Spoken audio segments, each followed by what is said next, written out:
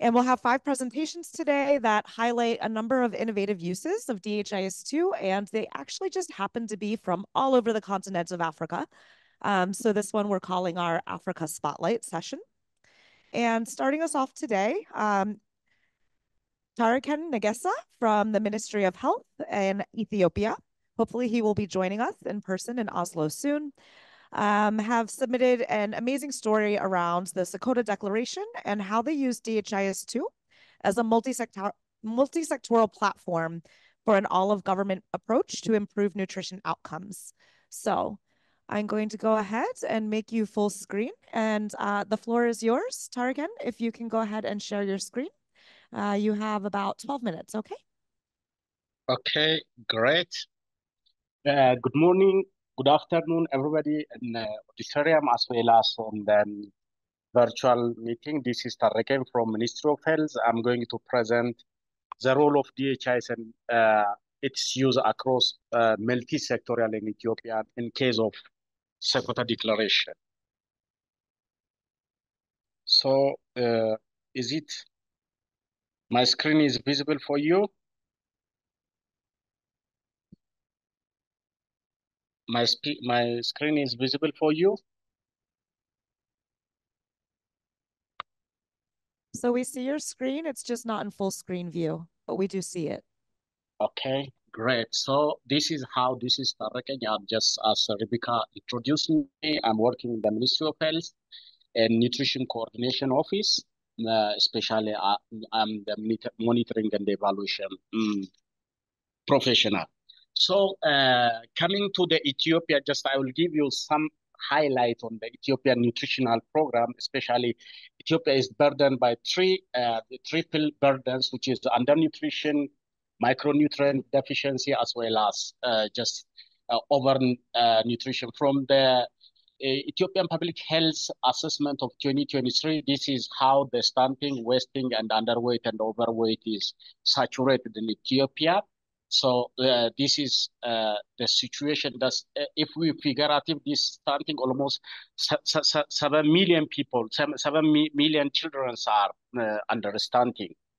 And then to alleviate and to afford these problems, the Ministry of Health, in collaboration with its implementing sectors, we have a lot of strategy policies, not only in health, but other across the education, agricultural, women, the social affairs. So we have a policy, we have a strategy, we have guidelines, and then we are fighting and against this the curse of generation called stunting and then other malnutrition form. So when we are coming to Sakota, let me give you the explanation for Sakota. Sakota is one of the woreda, the area in the northern part of Ethiopia, which is very, very, ample of malnutrition, especially stunting was there. So the government of Ethiopia was committed to end this stunting in 2013, and then which is aimed to save almost 8 million, and through the 15 years in 3 phases.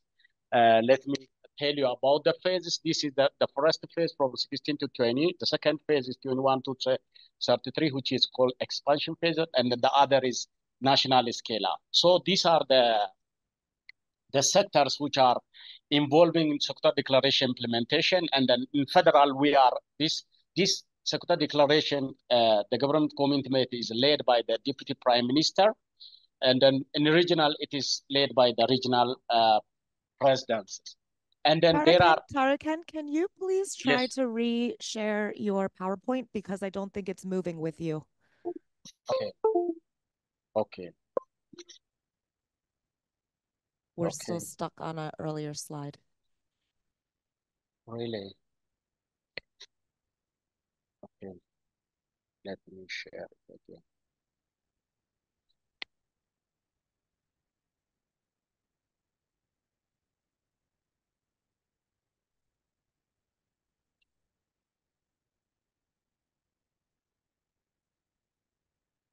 Okay, perfect. We see it now. Thank you. Go ahead. Sorry for the interruption. Okay. Yeah, no, it's okay. So this has 3 phases: innovation phase, expansion phase, and the scale up phase. So in this phase, there are the sectors who are operating this, and then it is led by the Deputy Prime Minister in the national level, the President by the regional level, and these are the innovations. PDU or Program Delivery Unit, Community Lab, Data the Revolution, Agricultural and Water Technology, Costed Warada Plan, and First 1,000 Days. These are the innovations that we are very near and working to improve those the problem. So from the innovation phase, we have this success. The financial allocation from the federal government and the regional government is increasing from 19 to 20 of the Gregorian calendar. And then there are gender responsive plan, which is poultry, goats, and then the gardens, waters available near to the mothers, just to not consume their time. There are schools. Most of the schools are, for students, and then the other are there are a lot of kids looked at prevented almost 1,000 child deaths in Tigray and Amara because this innovation phase are tested in Tigray and Amara, which is the biggest region, especially Amara is the second biggest region in country. Tigray is the place where this Sakota is situated. And then we averted almost 100,000 stunting cases in the two waredas. And then the other is in 2020, in an expansion phase, we have conducted the evaluation using a list model, and almost 60,000 kids are saved from stunting. So when we come to dealing with how DHI is operating this multi-sectoral food and nutrition information system, as you see, one of our innovation in Sakota Declaration is data revolution, which is aimed to data avail and use for policy making, resource mobilization, and monitoring the progress. So implementing web-based and manual system drives culture to data use for decision making, collecting, analyzing, and using real data for multi-sectorial information system for reduction of stunting. This UNIS, we say that UNIS, Unified Nutrition Information System for Ethiopia, which is called multi-sectorial data platform integrated with district DHIS2, which is monitored by the Federal Ministry of Health. And it's start from the Kabele level, the so-called the community level, and they come to the federal level. So we say that it is a multi-sectoral food and nutrition information data solution. We say that this DHIS is a multi-sectoral food and nutrition data solution for our care. So why we integrate this multi-sectoral nutrition so important? Because there is a lack of comprehensive and integrated data management system. Data revolution is one of the government commitment, and then one of the initiation for vital nutrition data transformation in the country. The data is poorly collected, managed, and it's not sounding for decision making, especially for those who are implementing this Sakota Declaration, non-health sector, agriculture, education, water and energy minister, women and the social affairs. So the other is capture data and inform. This NIPIN is one of the national information platform for nutrition, which is working for the secondary data. This is how many indicators are in the units, and then how the data are oscillated. If you saw this, you are not maybe familiar with that. Of the first one is the Ministry of Health. This is the Ministry of Health. This is Agriculture. These are the other ministers, and then how they are operating. So these are Kabele level. There are a lot of indicators, monthly, quarterly, biannual, and biannual reporting. And then the Wareda, the so-called, most of the other country call this Wareda as district, region is region or province, federal is national level. So in each level, there are a lot of indicators, almost 119 indicators are there. And then there are 170 Waredas trained on this multi-sectoral nutrition information management. So these are the example how this DHIS produce the nutrition, multi-sectoral nutrition information system across the level, across the sectors. So this is a very peculiar because it gives you a visualization. You know, most of you are familiar with DHIs. How we integrate DHIs across the other sectors is very important, and peculiar experience on this Secretary Declaration, the Ethiopian Food and Nutrition Information System. So the Tariq, other, yes, Tariq, and this will be your 2-minute warning, okay? Go ahead. okay. The other thing is how integrating climate change and the nutrition. Climate change and the nutrition.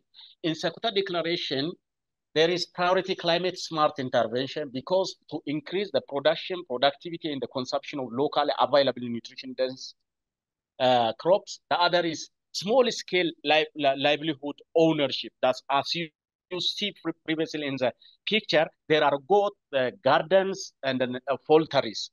The other is improved climate resilient water supply.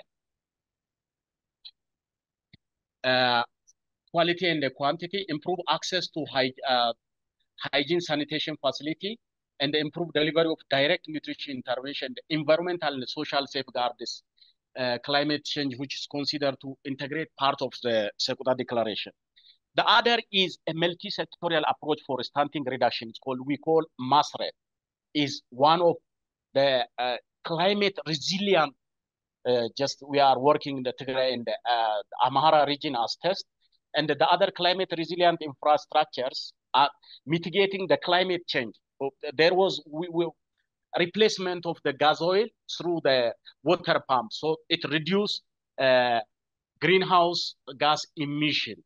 And the other thing is Ethiopia is part of GG, or what you call global green global growth for green initiatives, and our prime minister he is one of the great model for this green legacy, and then he is always yearly we have planting a lot of planting trees, which is nutrition interface, and then it is also resilient for nutrition climate. So the other thing is how assess risk and plan for better preparedness of the nutrition. We have routine information system, the so-called SMART survey, nutrition emergency preparedness and the response plan in EPHI, Ethiopian Public Health, and then hotspot Warada classification, which is, agriculture, health, EPH, other partners predicting the food and the drought. Food security seasonal assessment using household economic analysis tools, which estimate consumption, income, and expenditure biannually. The other, which is not as matured, but decision support modeling tool for Ethiopia, DHSME, which is a research project, which is using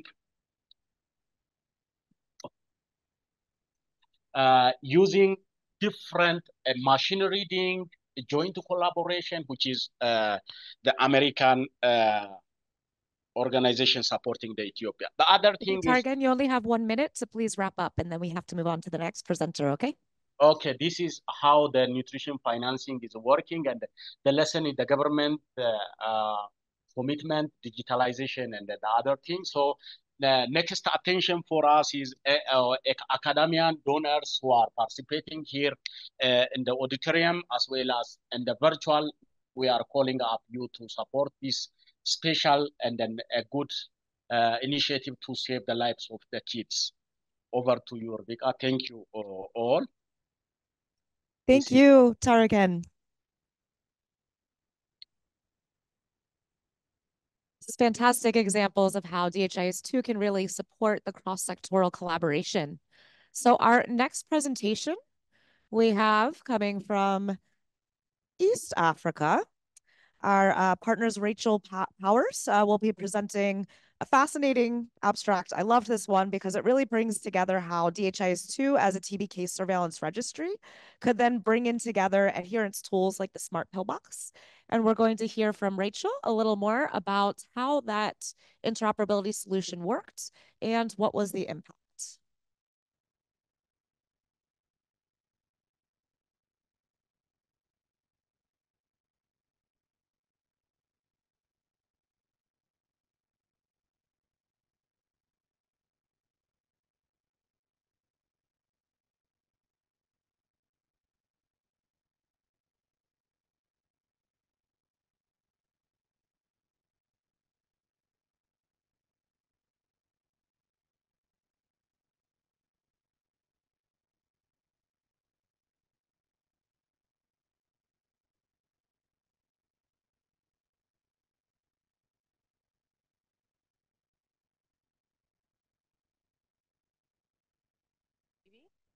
working with partners, Suza Engelbert and Wilfred Sagnoni, and also Eric Chingalo, to make this integration happen. I'm going to tell you a bit more about that.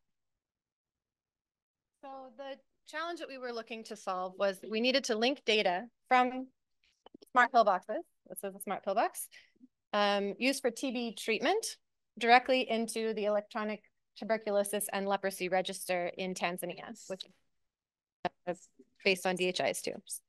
Yeah. Okay.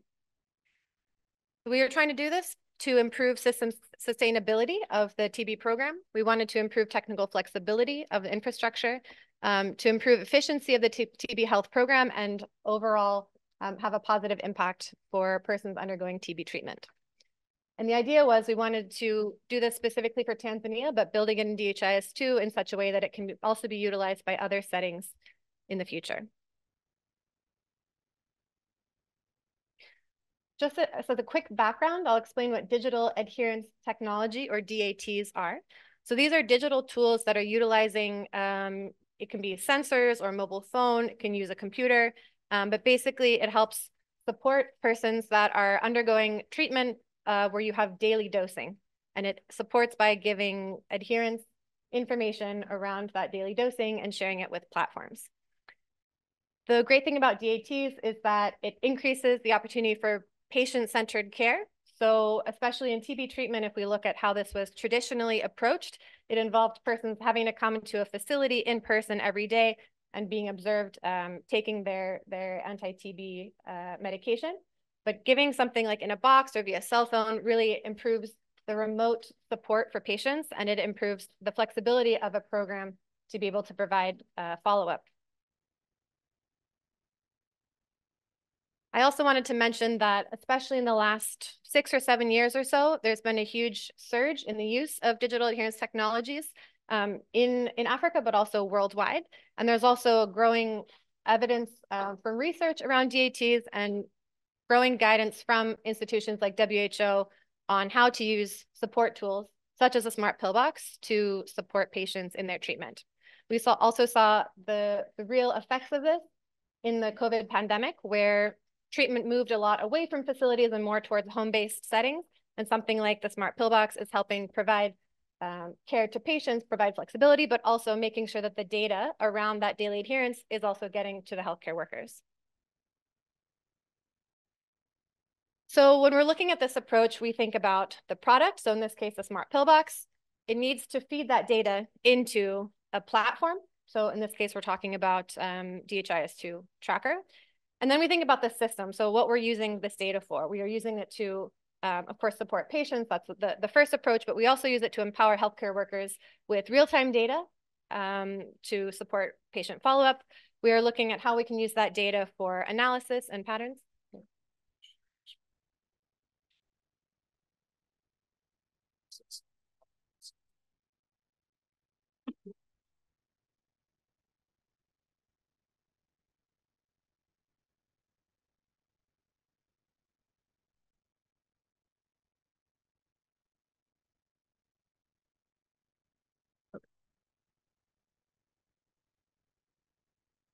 Okay, good to go.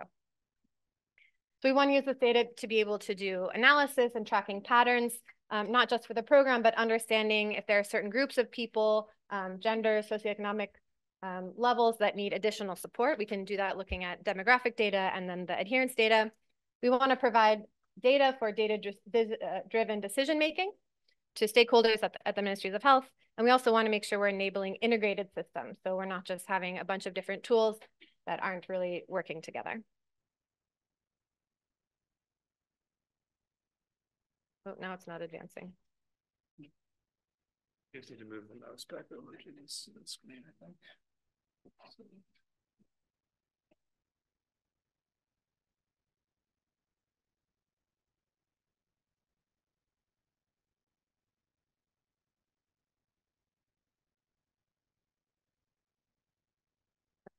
Yeah, thanks.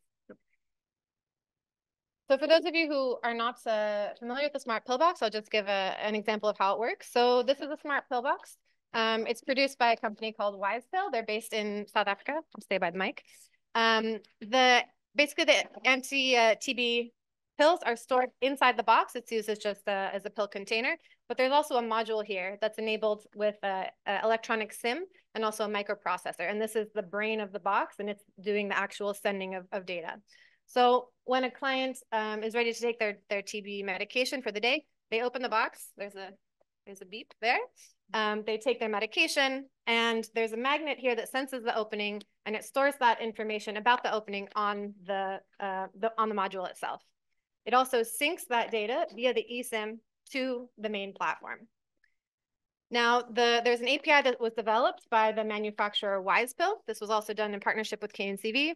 And what we've done in our work with HISP Tanzania is to make sure that we can adapt this API, get it working in DHIS2 tracker, and get the data from every box opening into DHIS2 tracker and into ETL.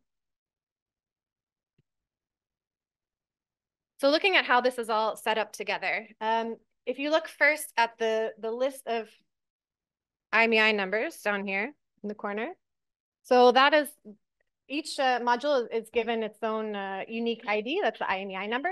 Once Tanzania receives all of the boxes, those numbers are loaded up in bulk into ETL for availability to register to a patient.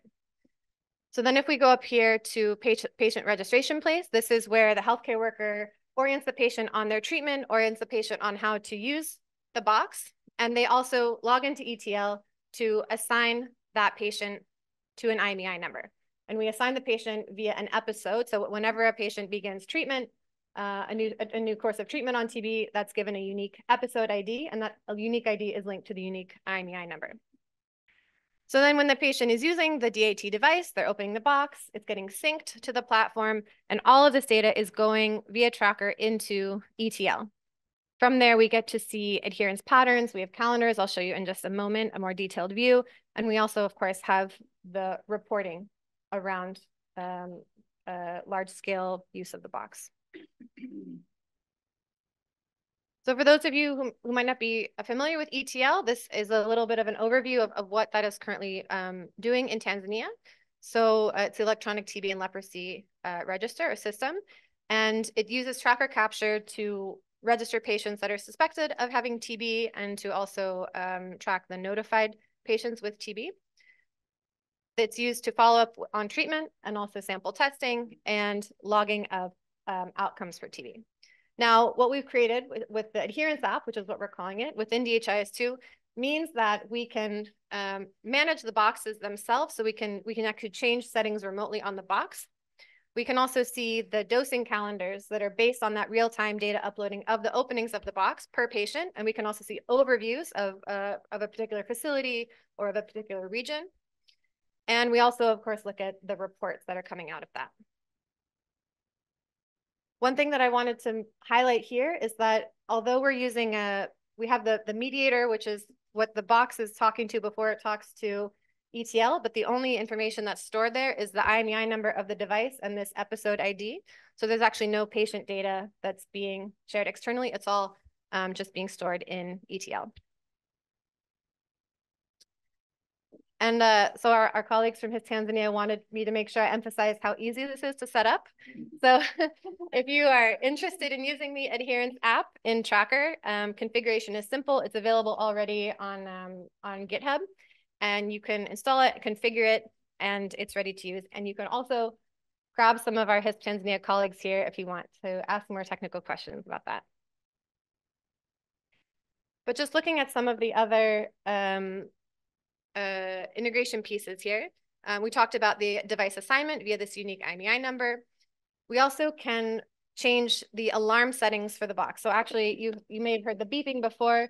There's also a functionality in the box where at a certain time every day, the alarm goes off to remind someone to either prompt them to take their medication, or maybe you set it later in the day, and if they've forgotten to open the box, then it goes off as a reminder. It can also be configured for refill appointments. So if someone needs to come get more medication, maybe once every 2 weeks or once a month, you can do that. And it also gets information on things like battery level and other device details. Thanks.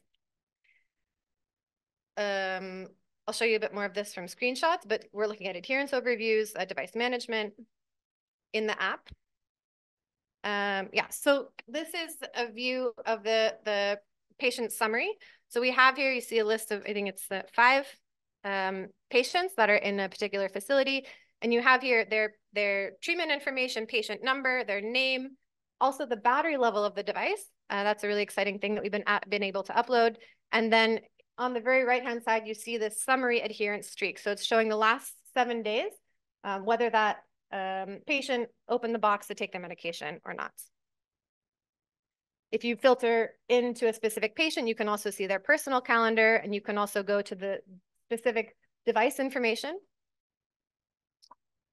And this is the view where when you are registering a patient, the person using the system will get a drop-down list. They can start typing the IMEI number. It's quite long, so it's then pre-populated with the numbers that you can choose from. And this is only available if the device is not currently assigned to someone. This is one of my favorite things. I mentioned it before. This is the setting of the alarms. So you can have it be every day, or maybe it's only during weekdays, for example. You can also set appointment reminders. And this is synced remotely with the box. You don't need to bring it in and plug it in and sync it. And you might be wondering, well, what happens if someone is not opening the box at all? How do you get that new device setting? The boxes are actually communicating with the platform every day, regardless of whether it's being opened or not. It sends what's called a heartbeat, and that is when it gets any updates that have been configured on the platform. We also have reports, but I think you're probably all familiar with DHIS2 reports. So just looking to how we're actually using this in Tanzania in partnership with NTLP. So the benefits of using this, or building this integration between the boxes and ETL are that it's going to save the NTP over 40,000 USD per year. And that's based on the cost of the external platform that NTLP had been using with the Ascent project. So that was a platform called Everwell. And it was a great platform, but it was external and quite expensive. And now, because we're able to do the boxes directly into ETL, those costs are saved. Of course, it also eliminates duplication of efforts and parallel data entry for healthcare workers themselves. It helps streamline the training. So rather than having to use 2 different platforms, healthcare workers can use the existing ETL and also do that patient management around adherence. And it supports the shift in the use of DHIS2 as more of a management system rather than just a reporting system. So looking forward now in the coming months, there are several improvements that are being rolled out in Tanzania for DHIS2. The TB prevention app, the Gene Expert Connection, and the community app, and also now the smart pillbox integration with the adherence app. So that'll be happening in the coming months. And the plan is that the NTP will utilize boxes to support patients on the new shorter treatment regimen, which is a big development in the TB field. And that will be around 300 to 400 patients per year. Just to mention, previously in Tanzania, there were also projects that the Ascent project supported around 4,000 patients on use of the box. And now this, because of the built-in sustainability with DHIS2, it's going to be a lot easier to do that in the future. So if you have any other questions, you can come find me or my colleague Baraka and reach us on email. And thanks for your time.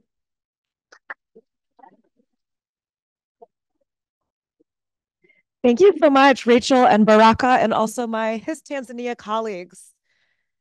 I want to know why it's only on GitHub and not on the Apps Hub. Where do you want people to find this app? So this is very important around local innovations, is that we want to share these innovations.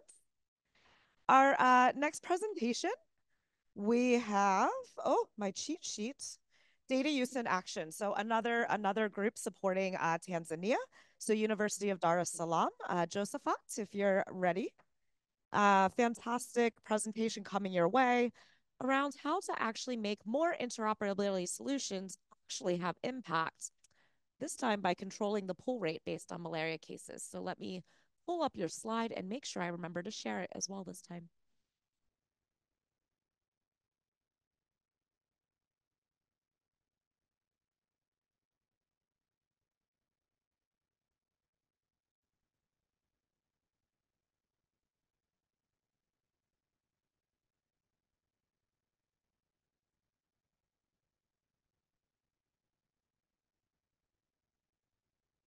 the screen sharing working fine? Or do I need to reshare?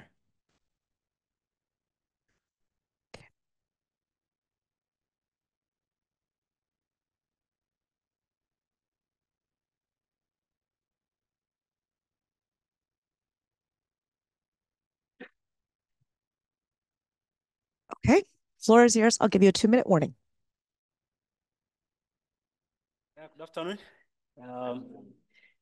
Yeah, as the UDism DHF2 Lab, we have to present it to you one of the initiatives that we implemented when we had a problem with malaria commodities, specifically alcohol consumption versus positive or confirmed malaria cases that are happening from health facilities. So it's called balancing ordering of malaria commodities. Versus what is the actual consumption using the DHS2 routine malaria treatment data.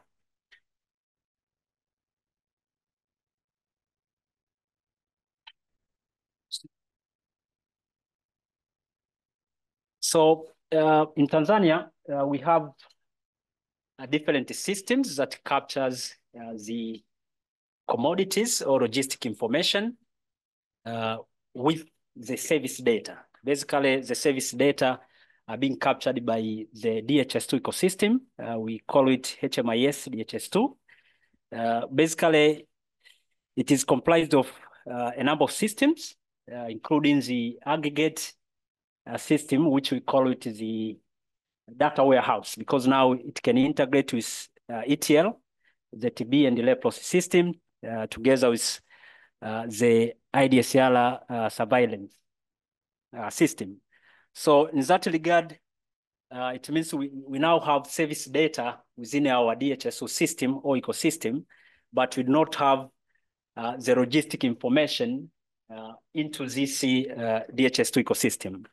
So when people from health facilities order, let's say, ALU or drugs or commodities, there is no connection between amount of drugs that was previously used during service provision or the amount of drugs that was dispensed with the amount of drug or commodities that this particular person wanted to order for his or her facility. So LMIS now, with the core part of ensuring now we can balance the amount of drugs that this particular person could order. So we know with LMIS, we have integration with the health facility registry system, but also the DHSO system also linked to the HFR system. So this was the center also of considering the interoperability base for the data flow between the two systems. So the problems that we had is during supervisions that were done by the NMCP, this is National Malaria Control Program, revealed that the amount of commodities that are being ordered by public health facilities is triple the amount of confirmed malaria cases. So we had, as the minister had some kind of suspect. Is it a data quality issue or people trying to steal drugs and stuff? So what they did, what we did is, or what the ministry did is to first, they had a guideline and introduced the guideline to these public facilities to streamline reporting of all commodities from a mixing of having strips, some facility reporting using strips, others reporting using tablets. Because this was one of the suspects that the ministry had. Maybe it's because some people are reporting using strips, some tablets, so we cannot get the actual number that is exactly, that is in terms of tablets or in terms of strips. So you can see the tools that was being used previously before the improvement, but now we are going to see what was improved, at least to address, in spite of having this column showing people should report in strips, but people were reporting in tablets. So now the problem still existed after several months of having this kind of improvement. So this is an architecture diagram of what is happening between the systems that capture the service data, which is the HMIS DHS2, and the systems that capture commodities. We have a medical store department having an EPICA system that capture commodities. Through HISP facility registry, this system communicates. So LMIS has commodities from MSB. These commodities, of course, are moving to HMIS DHS2, but not linked to whatever order that HISP facility will replace. So now it means we are kind of missing a connection between the commodities coming to DHIS versus service data that are being captured at DHS2. So this is what ministry tried to introduce a guideline to ensure that people, all of the HISP facility report using strips, but the problem at some months is still persisted. So what was missing is now the service data to go into ELMIS so that we can have some kind of validations at ELMIS to prevent ordering more drugs.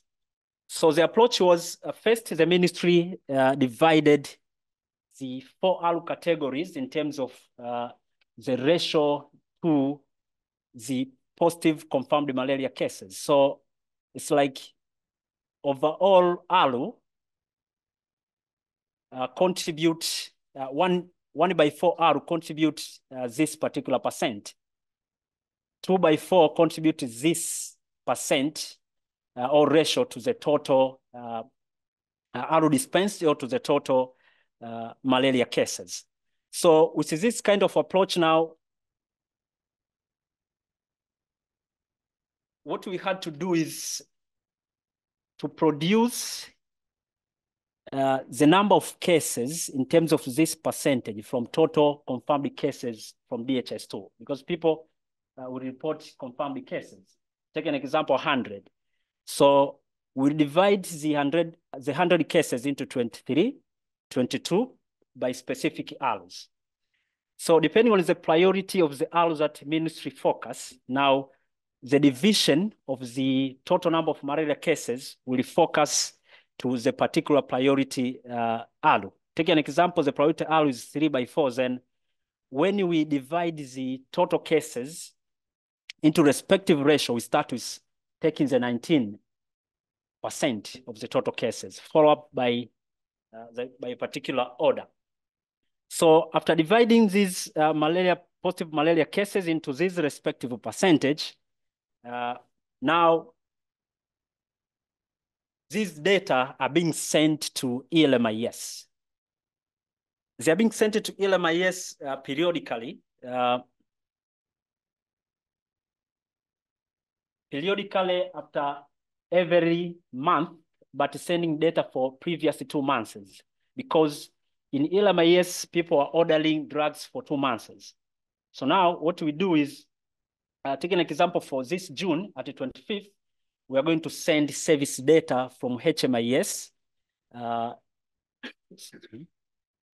are going to send service data from HMIS to ELMIS for data reported in April and May.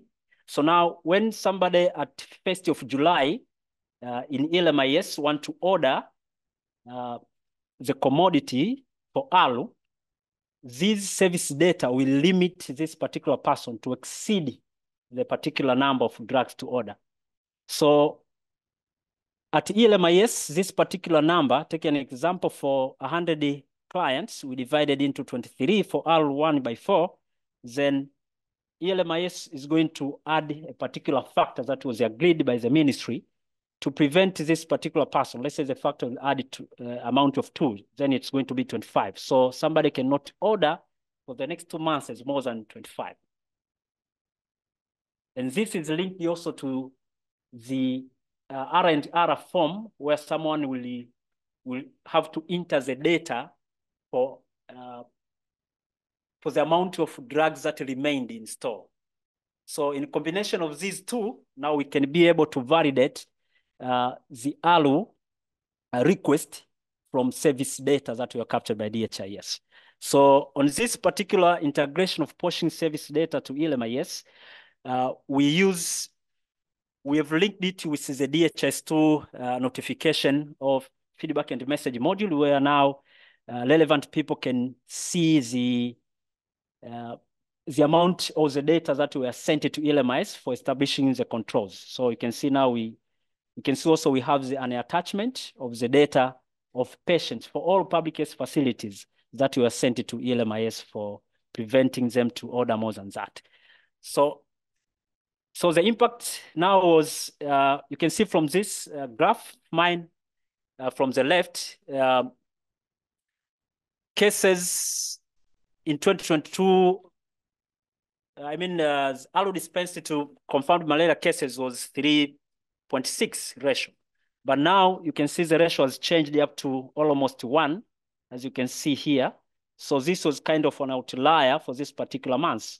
And this outlier wasn't a data quality because the ministry checked for data quality issues and didn't find, but rather it was due to missing validations to prevent people from ordering more than that. So now you can see for 2023, the ALU ratio is almost around 1.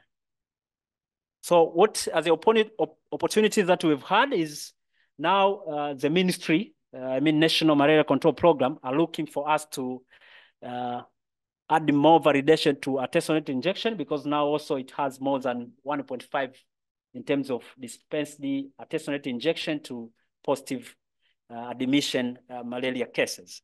So we are looking to that, but also family planning have had a problem with more of commodities being reported as used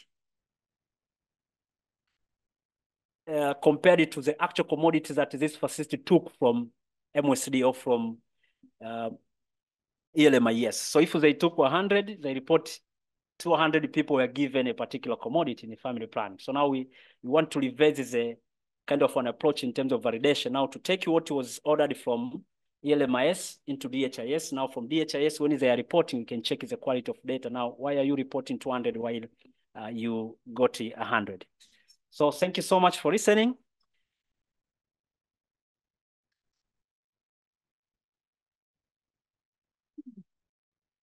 Thank you so much, Josephat, for this presentation. And I think it's pretty obvious that this kind of principles can be applied across many different types of commodities, not limited to malaria programs. I think there's probably a lot of room for follow-up questions, so I hope everyone finds each other after the coffee break. Our next presenter, it's going to be Kofi Siliadat, if you'd like to come up. Let me get things set up for you.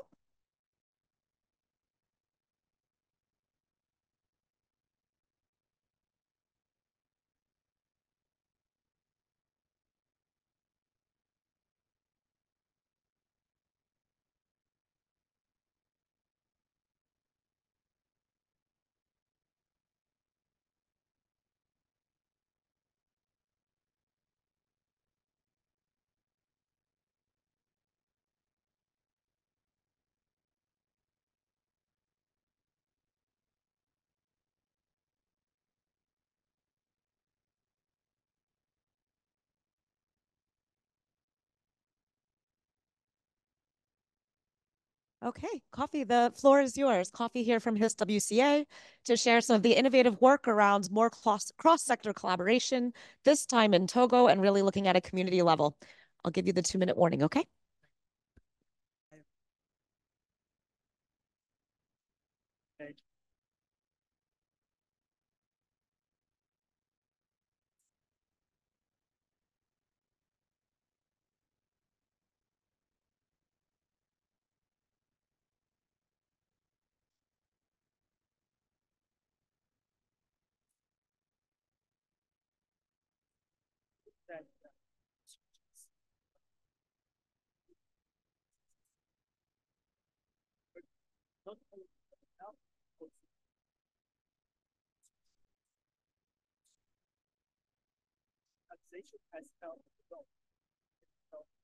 response. Yet, regarding the community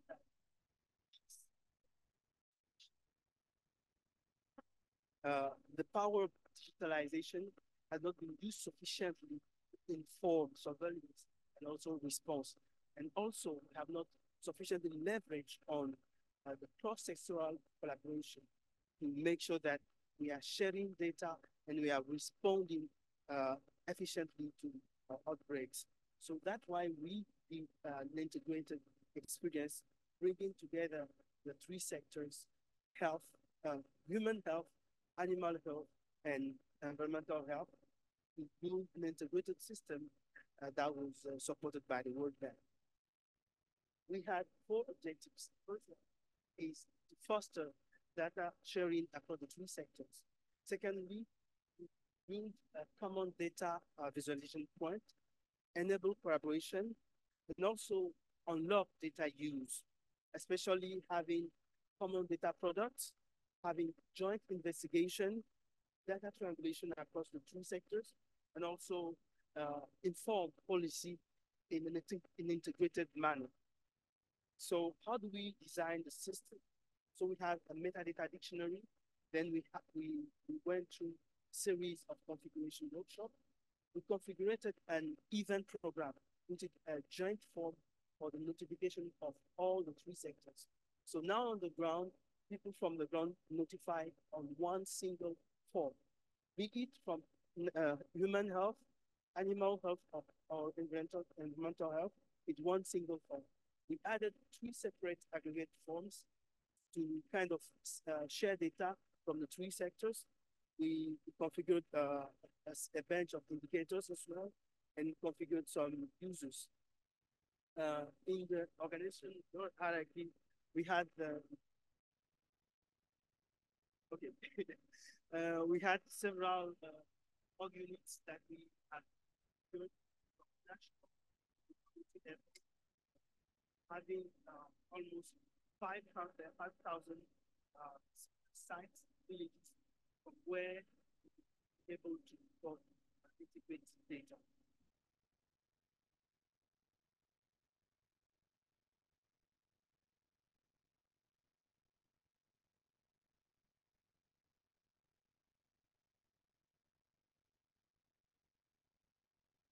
Okay, so this is the harmonized form.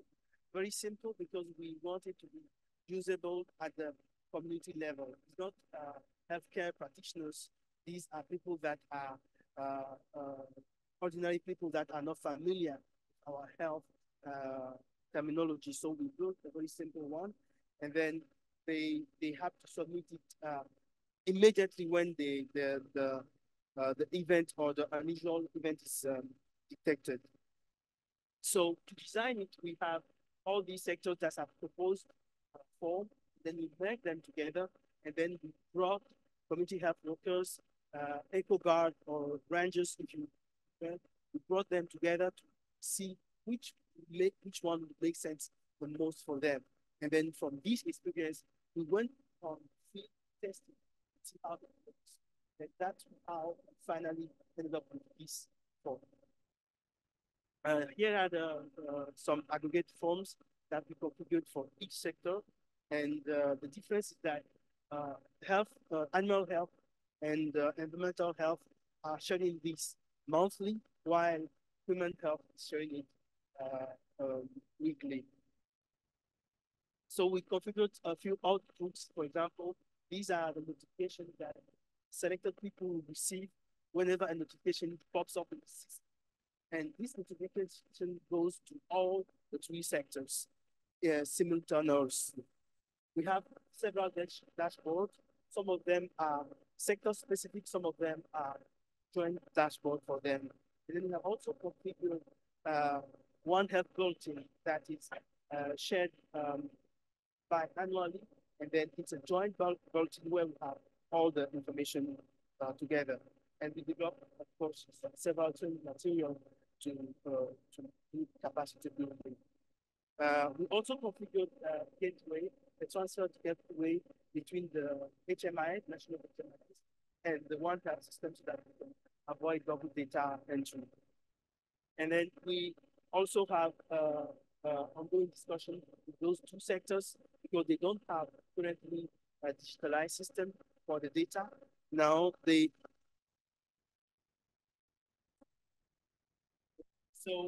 are likely to have their own test dashboard where they can put data.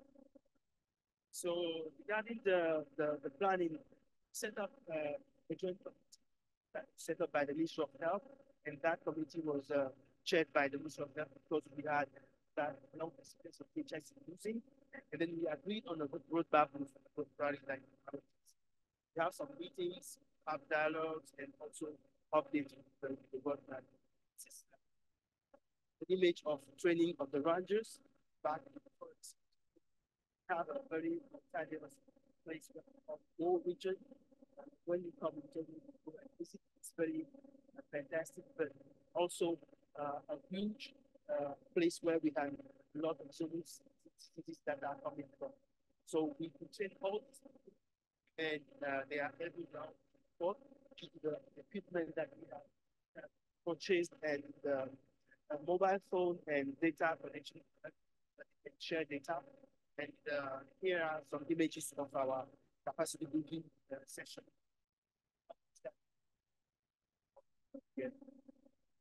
A few results, then have these dashboards that are shared that about now Ministry of Health, the Ministry of Education, Animal Health, they all see the same dashboard. They can act together, and so far we have done uploads of 15 month data.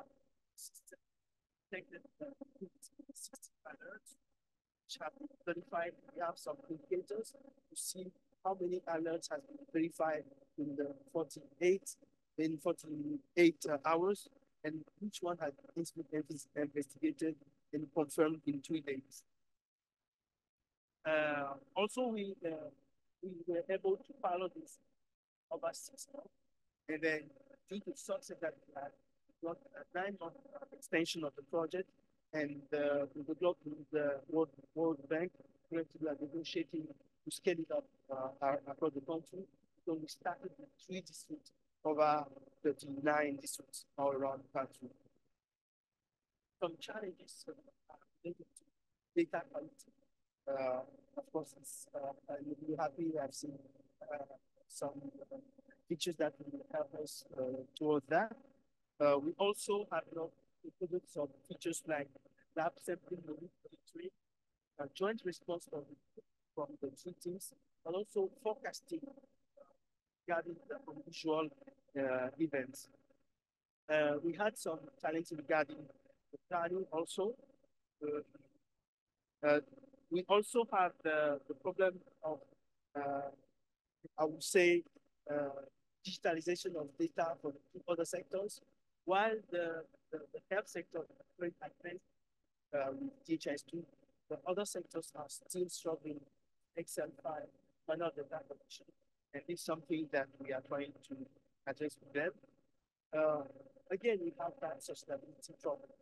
Currently, the system is powered by the World Bank. Of course, we have national contribution to the personnel and so on, but we are hugely relying on the World Bank, having discussion with the global fund to see if we can have some funding there. But how can we sustain this if our countries, our governments are not able to put money on the table to make this be a ownership thing? And this is something we still need to address. To conclude, we say that this DHIS-based experience brought together 3 sectors, collaborate on One Health on the community-based approach, and it improve data availability and sharing, enhance the collaboration, and also better monitoring and response to usual events. Substantial effort has been needed to sustain, consolidate the system, and also sustain across the country, even eventually in other countries. I'd like to acknowledge Dr. Theory, who is the director of the HMIS in Togo, and his team that are there. Daniel, Daniel from the Global Fund in Togo, Mr. Uro, who managed the technical infrastructure, nice. And Eden, my boss, and also my big brother. Thank you, everyone. Thank you so very much, Coffee, for being a fantastic messenger, and also to Dr. Teori, who will be our colleagues here. One of the great things about innovations is sometimes the higher levels you go, we talk about event-based surveillance a lot in terms of the animal health sector, the public health sector. But when you really bring it down to local innovations, I think approaches like this, where it's innovative and community-driven, are really an interesting way to look forward. And with that, I will also encourage that those who are interested in One Health, animal health, there is a session on Wednesday at 1 p.m., I believe, with my colleague Stefano, with a number of use cases around that. So I highly encourage you to join as well. And our final presentation, which I believe might mean we have a little time for Q&A at the end. I'm inviting my colleagues Stefano Perotti, and Patrick Omiel is here as well, or no? Ah, there he is, Patrick.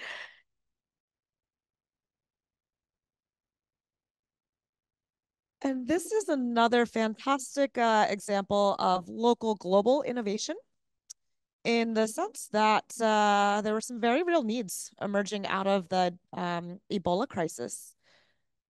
Let's make sure I do this one right this time. Share. Maybe someone can confirm that it's sharing.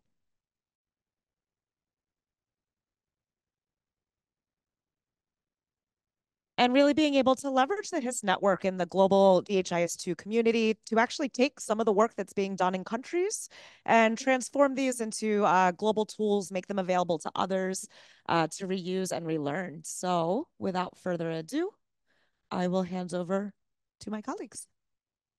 Do you need or you'll just go back and forth? Okay. I hope they can hear me well. So thank you very much, Rebecca, for the introduction. I'm Stefano Perotti. I'm working with the global implementation team.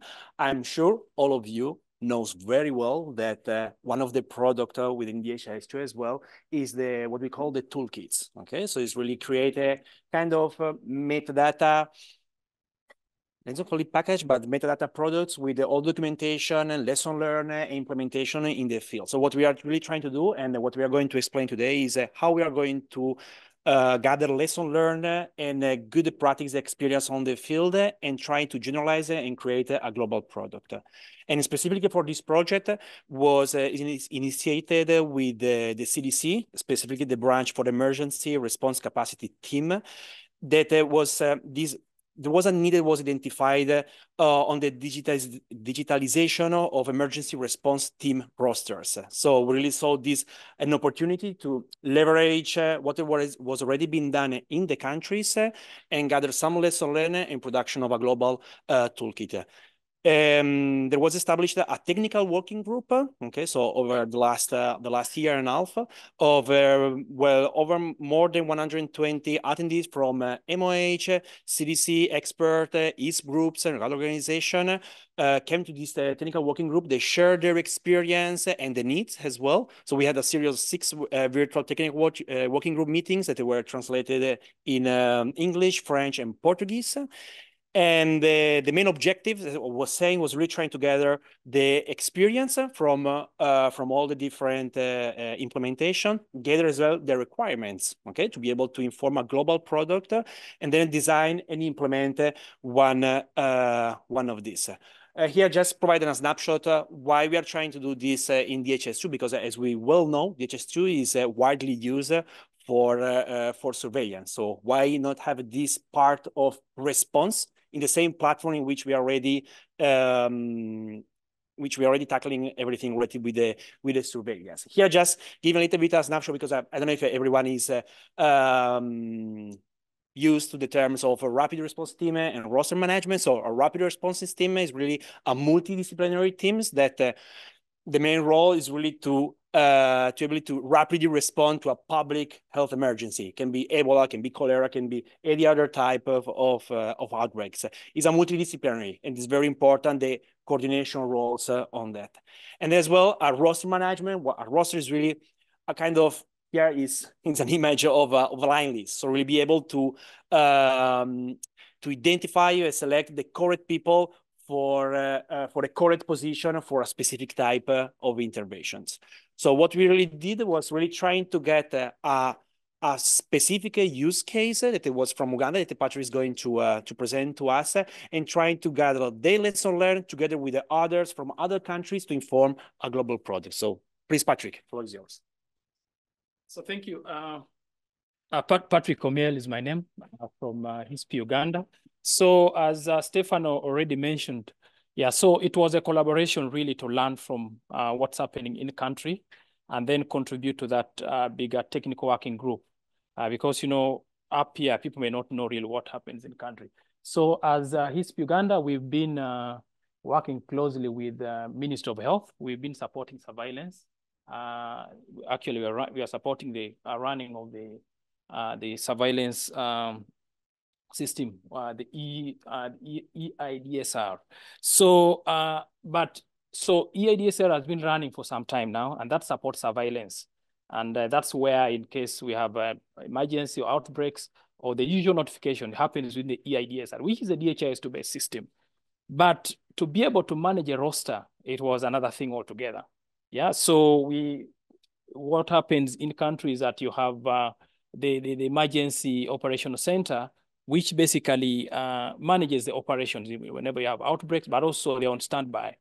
But the way it's structured is that you have national level, you have regional level, you have district, different response teams. Now, to be able to manage that list of people at all those different levels was a bit complicated. So we thought initially that, you know, us being people who are already running the surveillance system, that would use the DHIS2 platform to actually manage this list of respondents. But again, these respondents were users of the system because they are the ones who are reporting data. So it was a bit complicated, you know, to get users to be part of your roster list and be able to notify and manage that. So it became a bit complicated for us. So we made an attempt to come up with something, and it was also timely with this work that was coming in for us to do something. So instead of having now the respondents as users, the attempt was now to make respondents as tracked entity instances within DHIS2, whereby you're now registering them as people that you want to track and manage going forward. So that was the kind of dilemma that we had. So, but overall for the Ministry of Health Uganda, for the emergency operation, the EOC, really it's a need that would, it's obvious that when you are in emergency, but also routinely, you would definitely want to know the people who you can deploy in case of an emergency. So you need to have that list, but also you need, when you're running when there's an outbreak and there's an operation going on, you need to know people you've deployed. How many people have you deployed and where are they, you know? And then the other one also would be for how long you've deployed them. And there was also a bit of incentives because these people are being paid. You need to even know, go take it further to know how many people are being paid by who. So that was really the need that was there, but also understanding the skill set that you have, and then at these different levels, and then maintain that list over time. So, so we attempted to do the first prototype of this, and it was really to have a simple tracker system that allows you to register these respondents and then be able to have different events of deployment. So if I register you, each time I deploy you, I'm able to, be able to track that. And so that module, we're able to build that prototype within the DHIS2 core app, but also realize, how do we quickly register these people? So we thought, of having a portal where people can do some kind of self-registration. And then once they do self-registration, that information is moved to the DHIS2 and then going forward. So that was the initial model that we quickly designed. And also the other part within within this prototype was, of course, the notification. That then going forward, these people would be notified in case there's an emergency, but also once they're in the field, you can maintain that communication. So that was a prototype that we came up with. And then with the technical working group, with the discussions that came along, and with support from DHIS2, Stefano and the team now continue to build on that field lesson and the prototype that we had come up with. Thank you very much. So yeah, as they quickly prepare, we quickly as well take it and try to inform based on their experience and the needs we're identifying the technical working group, kind of a global product. So here we're doing here is just trying to show you a little bit the overall process of a management of a rostering for the specific use case. So normally we always try to start as global team for all the type of toolkits from the analytics. Okay, what are the needs? What are the things that you need to monitor and to analyze? In this case, it's really okay. You have an intervention, which are the skills that are required for this response? So kind of set of skills that need to be collected. The workforce size to understand, okay, you have this type of outbreak, how many people for this specific position, for these skills need to be available and deployed? Identify the candidates, because each one of the different candidates can have previous experience, previous training, so really need to be able to identify this information to organize them. Selection of candidates, okay? So as well, how the platform can support on the help of selection through notifications, process, etc., etc. And then here is where we inform, okay, what should be collected and how the roster should be managed. And then as well, there is the very big component of maintenance of the roster. It's not just a snapshot, a photo, but needs to be a video in which you need to update the information, update people that arrived, that left, etc., etc. So we identified this, let's say, 6 different type of key requirements. That is the registration, that what was mentioning Patrick, sometimes can be supported by the public portal, a vetting and verification, to really try to understand, okay, the information that were reported, that the candidate report, we need to, first of all, verify if they are true or not, and then try to identify which one are the ones that are relevant for the rostering. The selection of our responder, selection, but as well, we need to attribute a role to this person, because when, for example, in public health, during an emergency response, you can be a nurse, but with the experience in management of isolation centers or management of a vaccination campaign, etc., etc. So as well, the ability to provide and to assign a role to this person. The deployment, we need to do to be able to follow up the information related to, okay, we have deployed this person in which for which emergency, the deployment evaluation, so everything that came post deployments, okay, once the person is back, how was the deployment? Really to try to understand, okay, this person, how was kind of, okay, the score that you received during the deployment, so are we going to deploy to other intervention, etc., etc., and the analytics, this is extremely important to try to understand for the manager, the system administration of that are monitoring this information, trying to understand, okay, do we have enough people? Should we recruit more people? Which are the positions that are missing for a specific intervention? How was the deployments, etc., etc. So based on this, we built this tracker program. Here is a kind of just the way how we organize, divide by stages, section, etc., etc. One of the components that I want to highlight is the access of the information, so the sharing settings, because there are some components, on the stages part, the ones that are blue, that are purple, sorry, that are the information that need to be viewed and modified by the responders, okay? Because finally, the responder, the one that is going to be enrolled, the ones that are going to provide information related to the educational and professional experience and the selection of skills. But then you have all the other parts that are related to the manager of the emergency rostering. So there is the acceptance, the maintenance, and then the deployment. So as well, there is this component of access to which type of informations. And I don't want to go into detail for every different stage and type, but just want to highlight some of the points that, for example, are related with the vetting and acceptance. So, for example, the being able to build this program to optimize the acceptance. You will see that we have information that are entered by candidates, okay, but they need to be revised. The information that can be entered are can be very long information related with all your experience, et cetera, et cetera. But there are some key information that need to be highlighted to the person that's going to be validated this person. If not, they're going to spend 1 or 2 hours to the selection of each of the candidates. So for example, here is just an example of how you can resume certain information coming from another stage that you don't have access. To improve as well the vetting, okay? So for example, be able to have some program rules. So for example, here, the possibility to have, okay, the different practicing license, when is the expiry date, when is expired. On the acceptance stage, you know that, okay, this license status is already expired. So based on program rules, so how the program can support us. And then the validation, the acceptance part, that, okay, this person has been accepted in the roster for which position. Notification, another component that was mentioned by Patrick, that was identified specifically for the Uganda use case, the ability how the platform can support on the communication between the manager and the person that is part of the rostering. So for example, once the person is accepted, we receive a notification, okay, you have been accepted to be part of this rostering. A deployment request, you have been asked to be deployed for this type of intervention, take contact with this person, or for a follow-up deployment. So the first 2 types of notification are for the responder, and the third one is for the supervisor. Say, okay, this person was supposed to finish the deployments on this date. Please check. Okay, so these as well are based on experience from other organizations. Sometimes we forget that people were deployed here and there.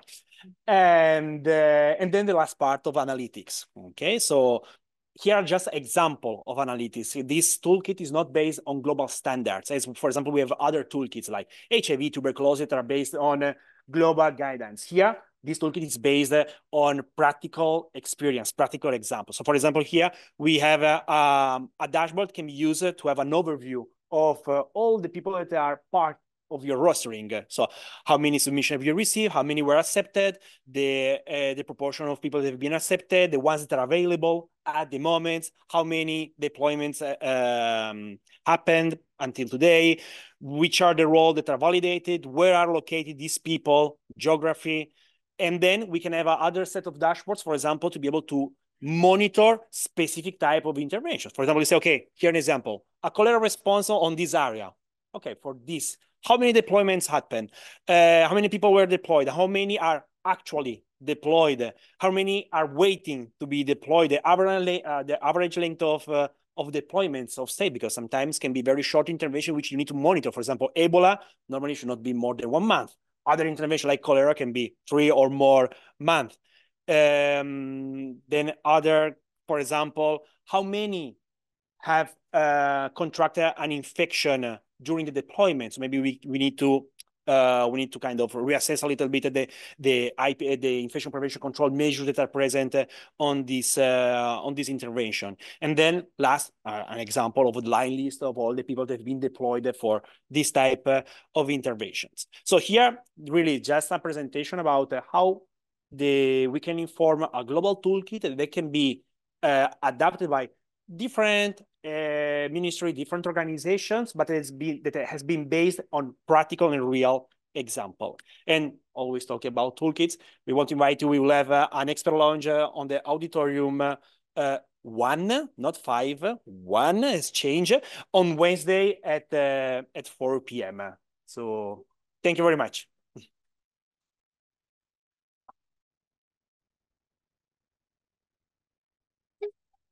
Thank you, Patrick and Stefano. And thank you to all of the presenters who are so timely. I always get worried when we have 5 presentations in one session, but we actually have a few minutes left where we can take some questions and answers. Let me get a mic.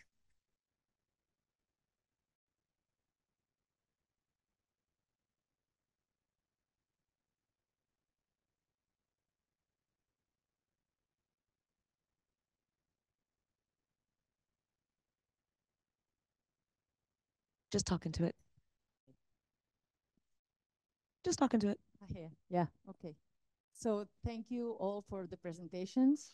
I missed the initial one, so I have just few questions. For the one regarding the TB, I don't remember now the name. Yeah. No, I just had the curiosity. Is there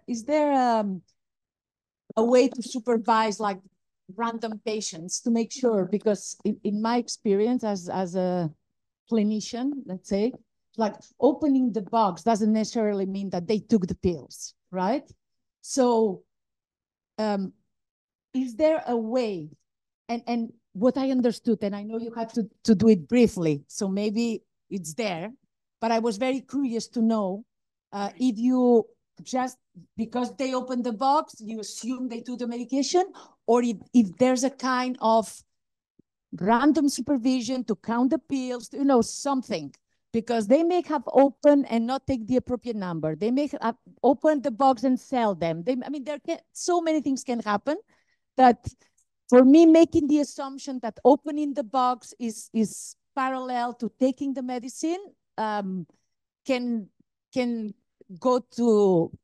drive to wrong conclusions. That was, and I love the program. I really love it, but I think that point was a weakness, unless there is something that you could not explain. Do I do the 3 questions and then the Yes, answer? maybe quickly though. Sorry. We might have to take answers. Okay. Yeah, with Joseph. Yes. I also loved the what you presented. Have you ever encountered that sometimes the ones that send the data to be digitized into the HIS, they actually take the data from the pharmacy. So it's actually not data from cases treated, but it's already data from medication, right? That's why we have more number of cases and the coverage is higher than the real ones. So then how do you deal with that? Because then you cannot compare it with the real cases, real treated with, yes, with the LMIS. I'm trying to be fast, so maybe I'm not making myself clear, sorry. And then for the last one, I also like very much the application, but I have a question. Like, if I understand it well, that means having a roster for the whole country. That means that you can deploy people from one district to another. Yes, that people of the district that you're deploying to another one are leaving their posts. So is there like a plan of if that person is going to be deployed, that colleague is going to be substituting? Because we all know that health facilities and hospitals, they might be short staffed. So deploying people, then you may have a hole in, you may leave a hole in another place. And why like a national roster and not a district roster where there might be enough staff and trained staff? Thank you. Sorry. Questions? Okay, we'll take 2 more. Then see if we can do a few answers, and then I might allow you guys to take it into coffee break, okay?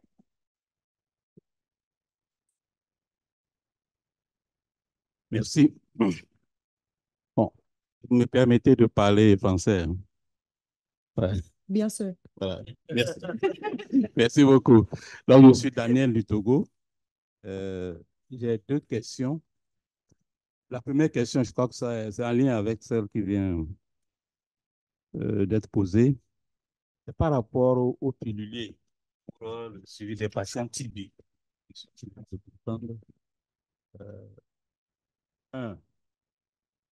J'ai compris qu'il y a une batterie dans la boîte qu'il faut recharger. Alors, comment se fera la centralisation des données?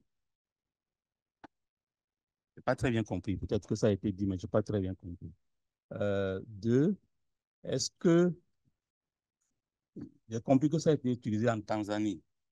S'il y a eu d'une phase pilote ou c'est tout le pays qui l'a utilisé? Vraiment, pouvez nous en dire davantage? On est intéressé de savoir, vu les enjeux. Alors, la seconde préoccupation est en lien avec le traitement du paludisme, le suivi du traitement du paludisme. Je ne sais plus quel pays a présenté. Je voudrais juste comprendre, est-ce que ce suivi a concerné le niveau communautaire également? J'ai vu qu'il y a eu un suivi qui a permis vraiment de réduire drastiquement les indicateurs. Je voudrais comprendre, est-ce que ça a été utilisé au niveau communautaire également? Then could you maybe summarize very quickly the questions? Just to check if Adam was listening.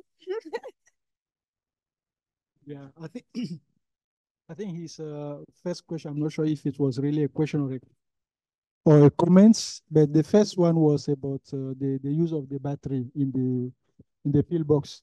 And the second one is about how data is being synced to the central server to get an overview of the entire country. And then the last question. The last one is about using the app that was used to optimize the ordering of drugs in malaria, if it was used also in the community or it was just in the health facilities. So to the gentleman who gave a very interesting presentation on the One Health approach in Togo. Oh yeah. So first of all, very, very interesting project. So congratulations on that. But my question is, you mentioned integrating lab results into your project in future. So the question is, do you have enough capacity, especially in animal health sector, which is a challenge in many places? Okay, I'm going to stop the questions there. I think, Kofi, maybe you can answer that last one quickly. And then I think I'm going to defer a couple ones to those in the coffee break, but take the last one quickly. You're pretty right. We're fearing this. In human health, we already have these the system is in place, but for animal health, this is a challenge we are foreseeing, and we have not already touched it. We know that there will be a challenging one, and maybe you have some ideas, and we can talk later and see how we can take that challenge together. Thanks. I will briefly answer kind of your last question, having followed the rostering project. So it's not a district or a national. DHIS2 works in a decentralized way. So we would expect many times that districts are managing the roster, but it is within a centralized platform. So it functions at the same time as a district level or a national level. That being said, I don't think the technology will solve every operational problem that you might have, which might be, I have now taken a volunteer off their normal job, now they need to be replaced. But the goals really specifically for this project was at least to start to get to two big points, which is one, who are the people in my roster? Are they digitized? Can I find them? And actually two, that CDC did not even expect us to be able to go to, but it actually just worked out really well, learning from Uganda, was the status of deployment. So being able to kind of solve some of those parts of the problem were still really huge, coming from the context where most countries, they either didn't have anything. We talked about 6 different countries. They either had nothing or they had some Excel sheets floating around. So a little bit. Josephat, I will let you to try to answer a bit about the commodities. It is about to be coffee break. So before I give this to you, I want people to hold their hands so you know who to chase down for your questions. One Health Coffee is right here. Hold your hand up. Tanzania, UDSM, malaria, commodities. Hold your hand up. Everyone, yes, you know who to find. Stefano and Patrick, emergency rostering gurus here, if you'd like to find them. And who am I forgetting? Rachel with the smart pillboxes, which I think are very good questions, but seem to be very much related to the smart pillbox technology. So I think finding Rachel after the session will be great. And I will let Josephat, good luck. Yeah, basically, there is a challenge to balance between what happened at the farmers with the positive or the confirmed cases. To us, we are using the confirmed cases to push them to ELMIS so that this facility, when they order, we can prevent them from ordering much compared to what is happening. But you can't really control the amount of drugs that will be dispensed to these clients. It's a tricky way. Maybe if we have a way to connect, this is a pharmacy, then we will have a 3 points kind of control. Yeah, and for the question from here is we are capturing only the data from health facility. So whatever community interventions that will happen, then we are expecting these malaria cases to be reported at the health facility. For whatever community interventions that will happen, now we can control that. We can only control for what is happening at the health facility. Yes. So thank you so much to all of our presenters. I will let you all go now.